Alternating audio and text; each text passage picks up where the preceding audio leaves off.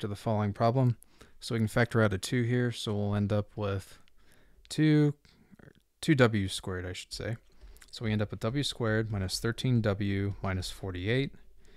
And searching through here, so it looks like a 16 and a 3 is going to work. So 2w squared, w minus 16, and then w plus 3.